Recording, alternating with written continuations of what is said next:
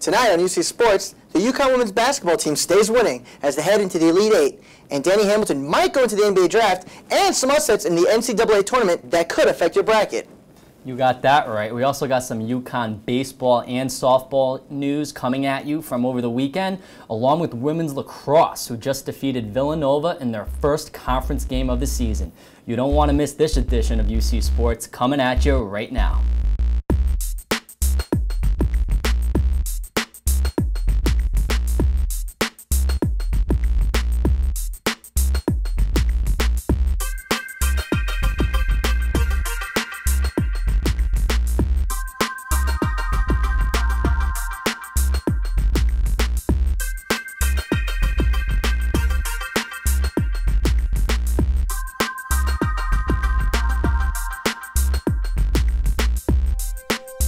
Hello everyone, and welcome back to UC Sports. I'm Justin Ayer alongside the ever so dapper Brandon Martinez. For those who celebrate it, I hope you all had a happy Easter. I know I ate enough food to last me until next Easter probably. Brandon, how was your weekend? It wasn't bad. I mean, Easter Buddy didn't come and visit me or anything. A lot of homework this weekend, but I mean, I'm glad everyone else had or I hope everyone had a great Easter. Yeah. So, without further ado, Justin, how about we get right into it? Let's do it. Let's start with the UConn's women's basketball team. The UConn's women's team steamrolled over Mississippi State this past Saturday to win their 72nd straight game. Leading the charge was Brianna Stewart, who recorded a double-double with 22 points and 14 rebounds. Kaylee Lou Samuelson scored 21 points and became the third UConn freshman to have two 20-point games in NCAA games, joining the likes of Stewart and Maya Moore. This win also ties Tennessee for the longest winning streak in NCAA for 21 straight wins. Tonight, the Huskies will play the Texas Longhorns for a chance to go to the Final Four as the Lady Huskies chase history and a fourth consecutive national championship. So we all know what's going on with UConn basketball. Kansas gave them a run for their money. They lost in the second round of the NCAA tournament.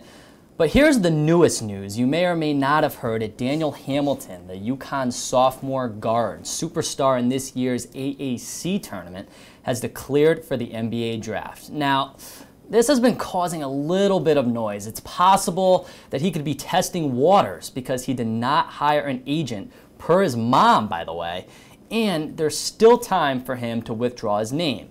May 25th is the withdrawal date. He's 20 years old, 6'9", 178 pounds, and clearly was a large offensive factor for the Huskies this season, especially come tournament time.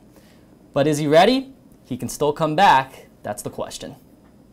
And in the madness of March, 4 more teams fell, 3 of which were #1 seeds. In the South, #2 Villanova took out the #1 overall seeded Kansas, while #2 Oklahoma defeated #1 ranked Oregon in the West. The biggest shocker came when #10 seeded Syracuse overcame a 16-point deficit, stunning #1 ranked Virginia in the Midwest. #1 North Carolina easily handled #6 seed Notre Dame in the East, setting the stage for the Final Four in Houston, Texas. The Final Four now has the #2 ranked Villanova and Oklahoma facing off, and Cinderella story Syracuse will go against North Carolina. And my sincerest condolences to those of you who busted brackets, and for those of you who correctly predicted the Final Four, you're going to be picking my lottery numbers from now on. Well, we're just going to go to a quick commercial break. Stay here, guys. We'll be back with UC Sports.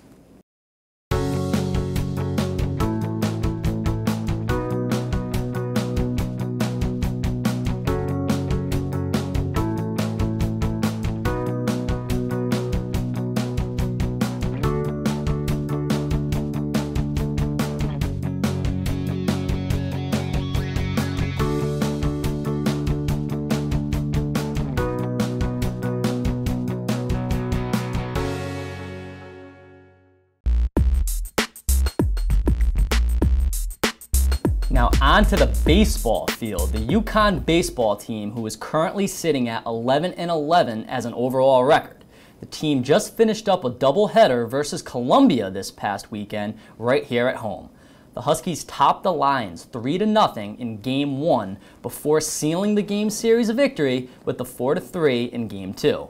So let's talk about it. Game 1, UConn's left-handed pitcher Tim Cate fired 6 scoreless innings, only allowing 3 hits and a career-high 11 strikeouts. Patrick Rutolio grabbed 2 innings of scoreless relief. The pitching staff racked up a total of 15 punch-outs.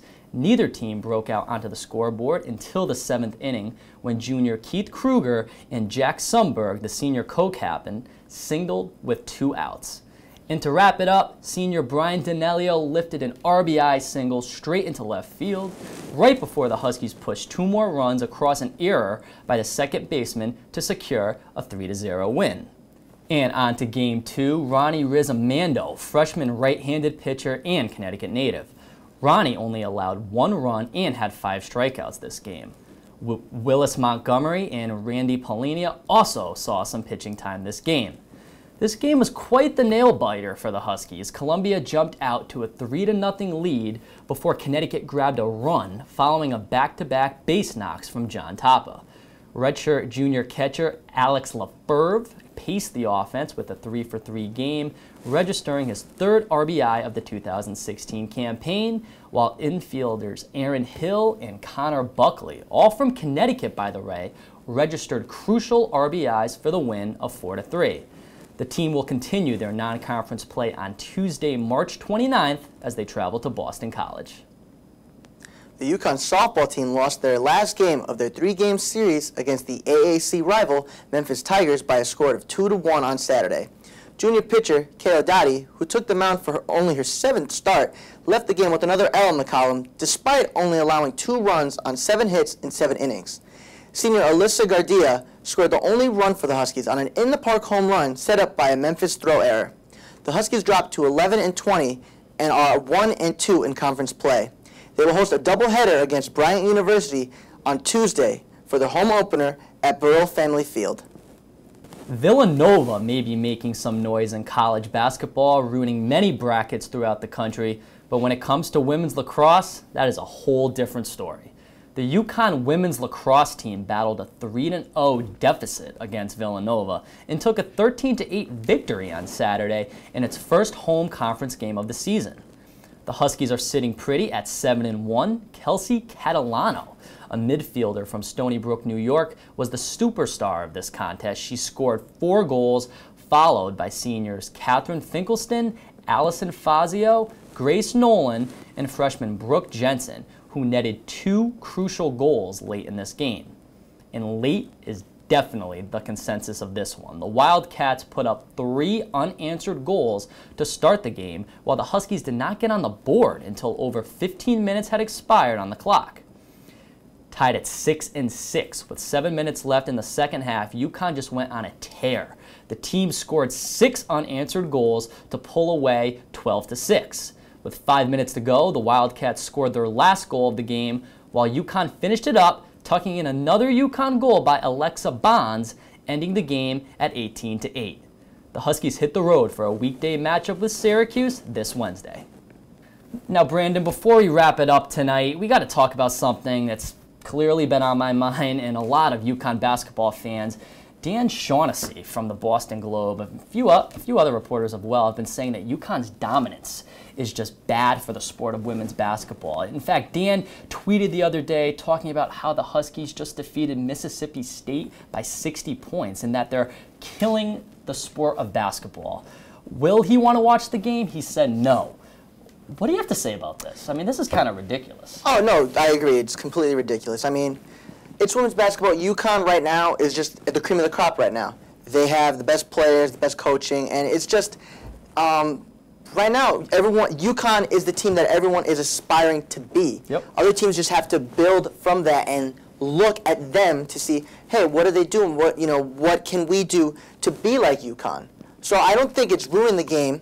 I think it's making the game better, and it's just amazing to see what UConn can do, like going far and like going on this huge winning streak. I just think it's amazing, and I just want to see how far they can go, and I just think that makes the sport more exciting. I don't think it ruins the game at all, to be honest. Absolutely, and Gino, he wasn't even too happy. Here's what he said. Now, this is, quote, "When Tiger Woods was winning every major, nobody said he was bad for golf.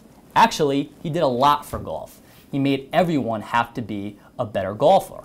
And they did. And now there's a lot more great golfers because of Tiger. And UConn women's basketball is the same thing. And here's what he also said. If you don't like it, don't watch it, plain and simple. And you know what? I know I couldn't agree more with the Hall of Fame coach. What do you think? Gino. Absolutely. Gino. I don't know. I mean, I agree. Exactly what he said. Tiger Woods, best golfer for a long time. No one said he was bad. Yeah. UConn women's basketball is just the best basketball out there right now. And they're doing the same exact thing. Exactly, making the sport that much better. Yep. With that said, we are going to wrap it up tonight. Feel free to follow us on Twitter at UCTV Sports for all live game updates, as well as follow us on YouTube at the UCTV Channel 14.